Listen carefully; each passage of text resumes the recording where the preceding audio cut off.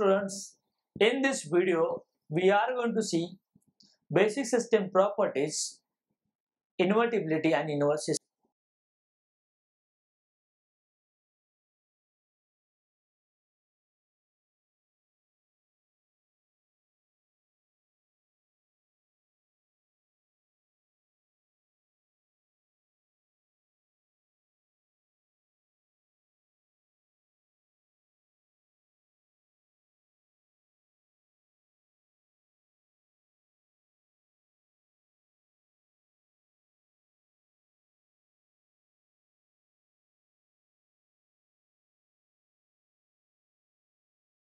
So basically definition of invertibility is this: system should give you distinct outputs for distinct inputs.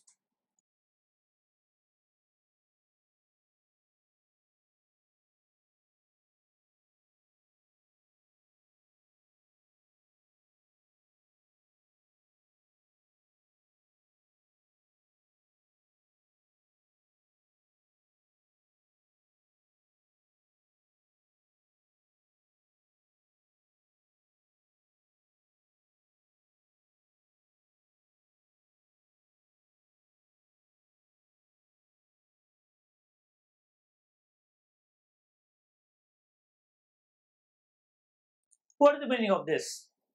Let's represent this diagrammatically. So suppose a signal is there given to one continuous time system to get an output. Let's consider x of t input passes through a continuous time system to get output, which I will represent as, say, wt, and this output I'm passing through one more system.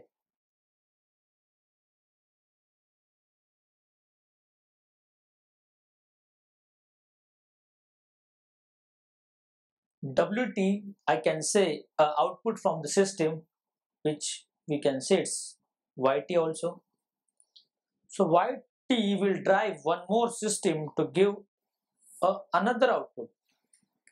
This time the system should take care that whatever the input it will give, it should able to produce the same input as it is, meaning after passing y of t through this inverse system, we should able to get x of t. So what is happening for one kind of input x of t, I pass through a system, I got some intermediate output that should be passed through inverse system to get a signal itself.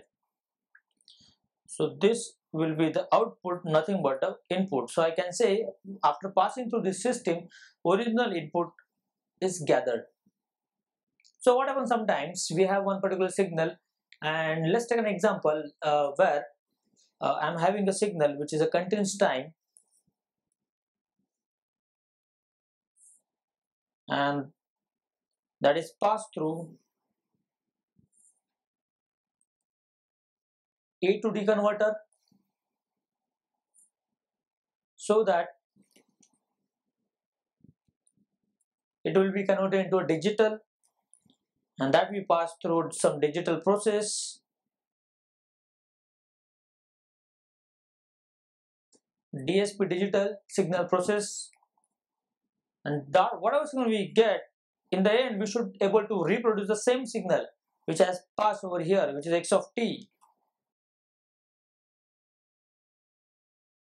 But because I need to use the DSP for better efficiency and accuracy, I convert that into digital signal through this block.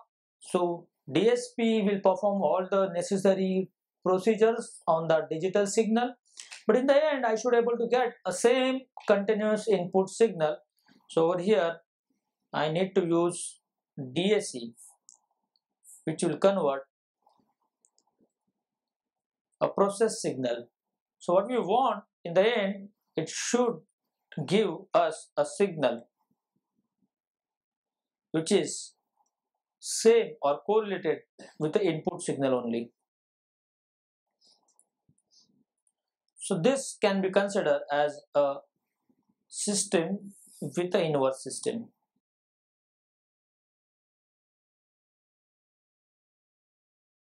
Let's see one more example. Let's mathematically consider an example of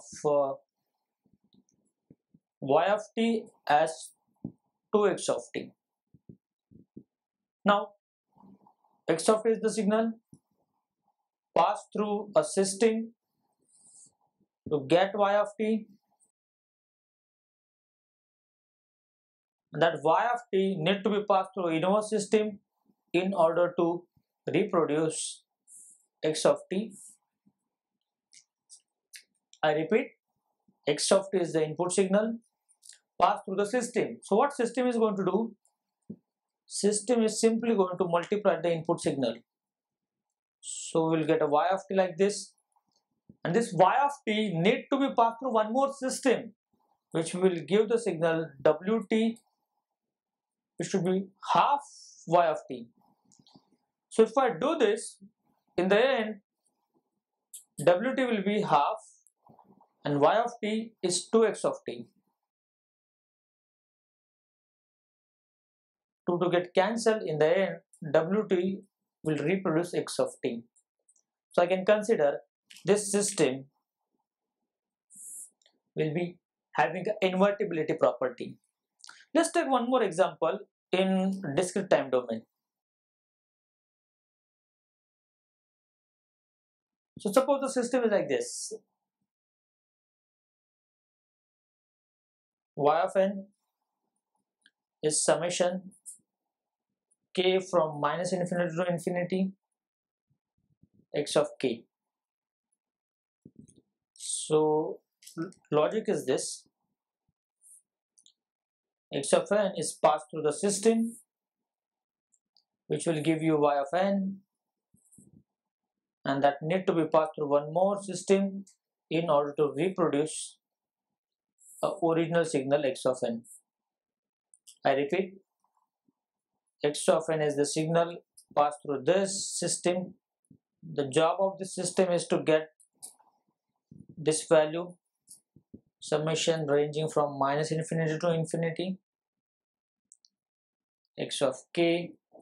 So this will give you y of n, and now I need to produce this signal once again, which can be done simply by having a system in place which will do this: y of n minus y of n minus 1. So if you do this, in the end we will get a wn which is equal to x of n. So the given system is an inverse system. Let's take an example where system will not be considered as an inverse. So example is this: y of t equal to x square t. So now what will happen?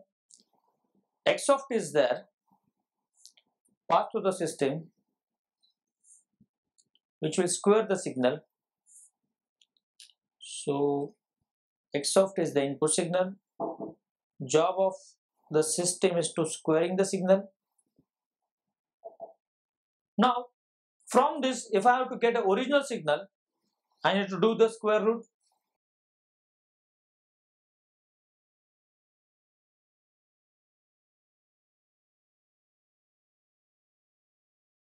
So system will have wt as root of phi of t. So the problem over here is this root of phi of t will give you two signals, because root of any number will always give you plus and minus signals.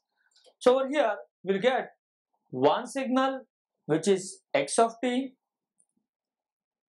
and another signal is minus x of t. So the problem is that now we are getting two outputs. Hence I can say we are not getting a distinct output for a distinct input in this case. Hence this system cannot be considered as inverse system.